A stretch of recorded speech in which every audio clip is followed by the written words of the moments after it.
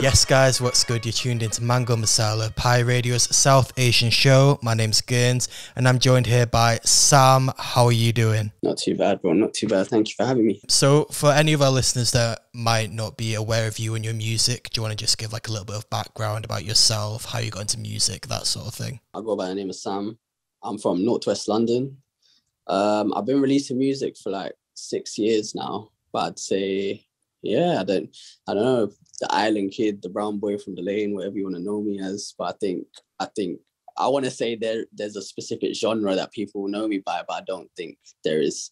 I'm capped by genre. So yeah, I'd just say I want to say a multi-genre artist, but I think Sam is the sound now. So that's what it is, really. Just come on the journey with me, really. This year's gonna be great. Yeah, I mean, I definitely agree with you there. I think it's like you say, you're multi-genre. It's more the sound, because I think every track that you're on, it's like it's noticeable and you know that it's you, but it doesn't have to be like all the same beat or anything. It is just the flow, and in general, like it's got that Sam, like say Sam sound to it. So yeah, definitely. So like you just said, obviously we're going to talk mainly about like the future and the future of Sam, but just wanted to do like a quick recap, because obviously 2020 was a bit of a write-off for a lot of people, but I think in particular 2021 I think was a really good year for you musically. I mean, you put out like so many singles, you had a whole project with Prit as well. So I just wanted to ask on your end, how has the past year been? Has it been as good as it's looked from the outside? Some people think you can find your sound overnight, and I've released music. Like I said, I've released music for 6 years, and there have been many points in my career thus far where I've thought that, yo, this is my sound, or no, this is my sound.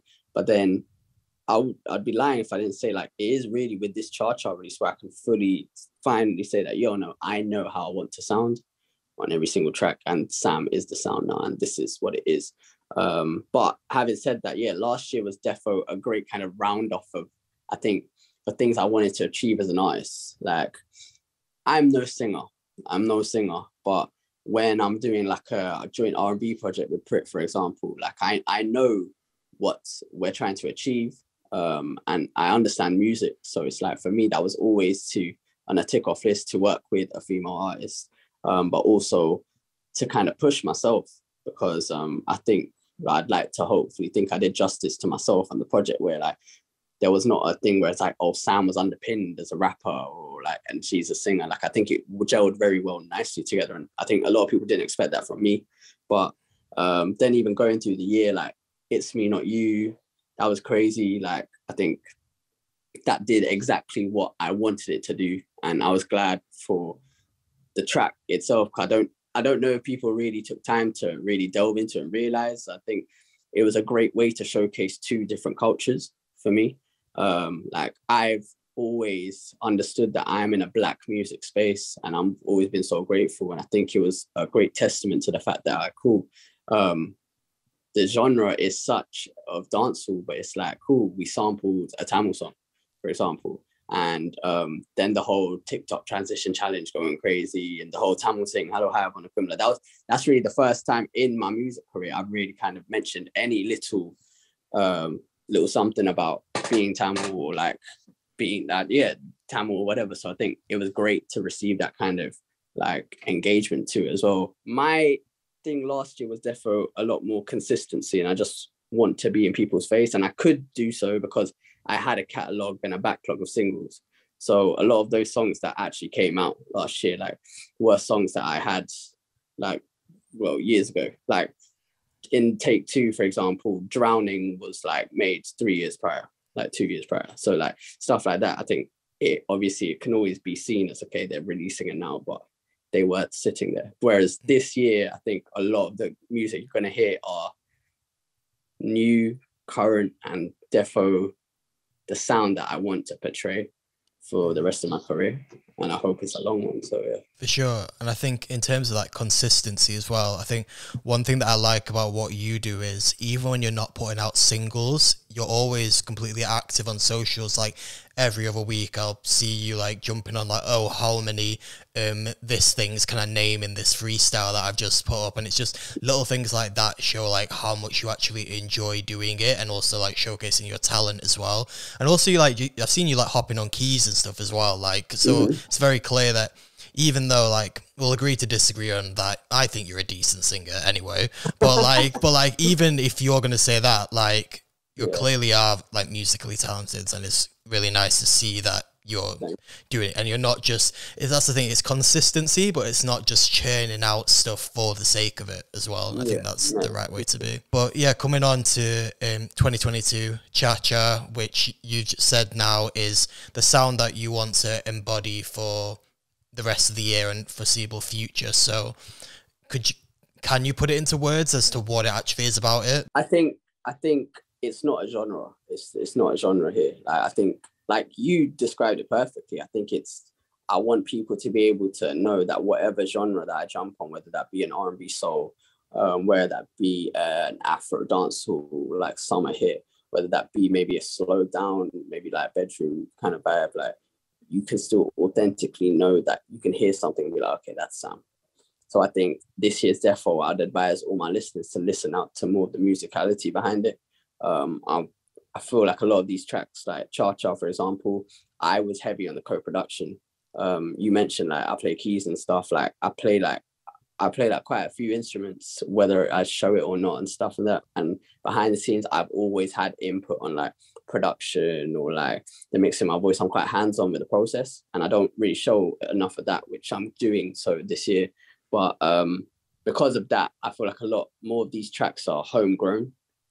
In terms of like it's homegrown Sam, like it's not a simple task of me just going studio, like picking a beat that I got sent and then doing. I'm making the stuff from scratch, so it's like, and I'm part of the process in every single shape, way, or form. So I think that's what I mean. Like when I say the S.A.M sound, I feel like a lot of these songs are like better and truer versions and embodiments of myself inside them. It's not capped to a genre. Like I've got hella stuff coming out this year, but it's slappers only. That's what it is. Yeah, I said it enough times last year, like hinting it like this year, but it's slappers only. Like I'm not even gonna sit here and cap and say, oh my god, I'm making songs for you to listen to on your way to work. I'm making songs that even if you listen to on your way to work, you want to skank out to, or you want to bop your head to, and you can't help but get that catchy hook out of your head. Like I'm coming for that. Like that's what I'm saying. Speaking about like embodying yourself through your music as well.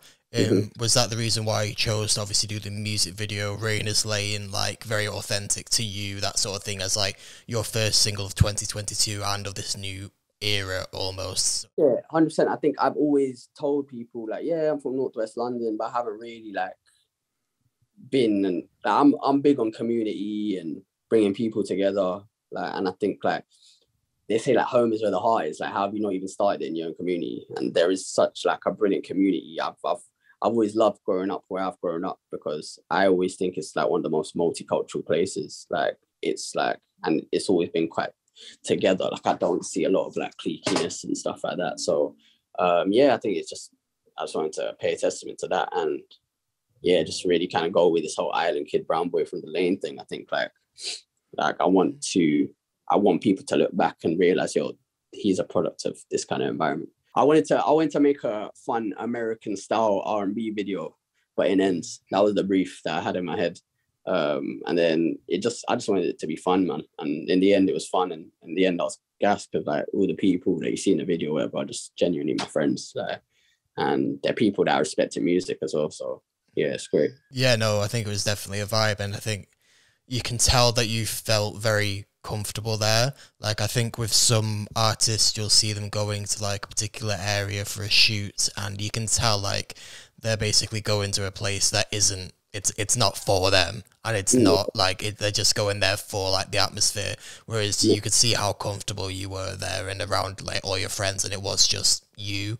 Yeah, I think that was a really nice way to start off the year. Definitely. No, definitely. I don't want this year. I think a bigger part of me is like, I think I've shied away from it in like 6 years of releasing. Like, yo, sometimes there's the artist's version of you, and then there's the personal version of you. I think this year I'm defo a lot more kind of freer and just kind of like on vibes, just like, yo, this is me. Like I don't really give as much of a, excuse my language, but give as much of an F about what the perception is. I just genuinely want to like be me. And if that's like making a fun record, like I genuinely enjoy making these records. And the difference is, I think that if you really dig deep into the musicality of it, they're still musical records. Like, they're not to be looked down upon on like a, well, but the musicality or the penmanship isn't there. They're still there. And I think that's what I feel is lacking in music right now. Like, even the little stuff, like all of my songs this year, I can say this now, are going to have vibey outros. Yeah, that was it. Actually, yeah, I thought the song had ended and then it was like 30 more seconds or something just of like, yeah. Like, and it's like outros that, like, I've got songs that, without giving too much away, they're like big anthems, but then like the last 13-15 seconds is like some acoustic piano with G just going off on vocals. Like, I wanted to hit them like, oh, don't expect it. But I think that used to be a thing. Like, if you look back in the day, like Top of the Pops, like in the charts, like a lot of these songs used to have outros and stuff, and now it's just kind of like songs just repeat on a double hook and then they end off. I honestly feel like it's kind of gone and come back, because obviously back in the day there used to be like 2-minute odd songs purely for the sake of radio play, and then it kind of, like you say, got into that era of people being a lot more experimental, and now it's sort of going backwards, like back to that being short as possible. I think it's like, even I find it like, I'm like, most of the songs I'm dropping this year are really short. Like, I think for me, I don't even know if I can consume 3-minute songs anymore. So maybe I'll become like a victim of the whole society thing, but I don't even know if I can consume as easy as it was back in the day. So like, but the outro thing for me, that's just, it's going to be a touch of S.A.M, I feel like, for every single track. You touched on before about how you sampled the Tamil song for It's Me Not You. Mm-hmm. And apart from that, I would say that your music in general, although you are brown, you're of Tamil heritage, it's not distinctly Tamil, yet I feel like a lot of the support that you get, which you're obviously very deserving of, comes from Asian stations, Asian platforms. I just want to know, how do you feel about that? Because obviously it's a great thing that you're getting so much attention, because like I say, you very much deserve it. Yet for me, like when I look at you, sometimes I get frustrated because I see that, oh, your music like could be played on these other platforms and deserves like the same amount of attention, if not more attention, than other songs that are getting it. Yet sometimes I feel like sort of like boxed in off into different areas. You know what I mean? Firstly, I think the support, I don't think to ever feel a type of way about any support is a kind of very shallow attitude. Like, I'm so grateful for the support of the Asian community. I think it is a big thing to even support someone who's I think the misconception is, I think a lot of people think, okay, cool, we're Asian, we're brown, he has to make Asian music, or he has to be singing in that language, or making Desi music, or making Tamil music. And I think that like a lot of people aren't prepared for the conversation of why is it that there are no British homegrown artists that are brown, like included in the same conversations of Stormzy, Dave, Adele, Ed Sheeran. And it's like, that is my goal. Like, and I think a lot of people, even I'm Tamil, and I'll be the first to say, like, I think a lot of people, because, but MIA, you know, I'm just like, how many people actually know a whole like 3 MIA albums back to back? Do you understand? Whilst you still claim like that's meant to be your homegrown princess, and you're not claiming it. Do you understand? So it's like, for me, I never started making music on I want to make this song and I only want brown people to mess with it, or I only want Asians to mess with it. I have a goal. I want to be global, and I think I want everybody to be able to digest my music, which is why, like, I would love to be able to speak like even my mother tongue on a track, but sadly, like, that just isn't very me, and I can barely speak it. Do you understand? So for me to sing it, that would be crazy. I hope like one day, like in the future, I can learn and maybe incorporate more stuff. But for me, just me being brown is enough. You understand? Like, I am British, but like I am Asian. That's not going to change. Like, I am brown. That doesn't change. And so I think having that support is great, but same way, like you're saying, I think, like, I do definitely think like I make a lot of music that I can hear on radios alongside some of these great artists that I look up to, who may or may not be Asian. And currently we are underrepresented. That is just the facts of the matter. Like, it's not a beat around the bush sort of topic. It's very much like, yeah, cool. But thankfully those conversations are changing in a lot of bigger places. And I hope that I can be part of that shift, so that it's a lot easier for those 16, 15-year-olds who are dreaming in their rooms right now that they want to do music, and then like, yo, their job is a little bit easier and they have to go through less barriers because something simple like, oh, they're brown and they should be making brown music, so that's what it is over there. Like, so yeah, I think the narrative shift, I think, is changing, and it's a great place of music, and all you can really do is keep pushing out. But yeah, in terms of getting support from Asian stations, I'm fully grateful for that stuff. Like, I think it's amazing that they can back me. I just hope that they continue to support me and continue to propel me to the levels that I want to be at on a global level as well. So yeah, no, I think that was really well said, and it sort of like touched on maybe the last thing that I was going to ask you, which was, talked about this S.A.M sound for 2022, but what would you say your general aspirations are for 2022 and beyond? In like smaller steps, I think, without giving too much away, like definitely by the end of the year, we can expect like a S.A.M headline show soon, in London somewhere, hopefully, and somewhat of a tour that I'm kind of planning. That is all we see. Just like a terms and conditions apply based on how I'm doing, kind of thing. But yeah, that's definitely a thing. I'm not gonna sit here and say, oh, you're gonna get a project this year, because it is just a singles only campaign. But like I said, it's a slappers only. So if you're in the mood for slappers, then you're gonna consistently get slappers. So I don't want any of the songs that I released this year to die out anytime soon, and I don't think they would, which is why I'm releasing them. But in terms of a long-term plan, I've got projects there, I've got songs there, and they're not going anywhere anytime soon. There are a lot of songs, like I said, I've kept onto or held onto because I know they're better suited for a project when I want to dish out more of my personal life, or when I want to give a bigger piece of me to my fans and my listeners, because it's a journey. So I think this is kind of like me, even though I didn't really take a break and I was still releasing and that's what everybody was seeing, behind the scenes I was really taking a break mentally. So, and I think this is a big refresh for me, and this year is just like, all right, cool, F5 refresh, boom, we're back, and this is how I want it to be. So I just hope, everybody can join me on this journey, really. Sweet. So if they do want to join you on this journey, where's the best place for them to find you and your music? So it's at Sam Noir, on pretty much everything: Instagram, Twitter, TikTok, whatever you use. That's Noir, that's NXIRE. So Sam Noir.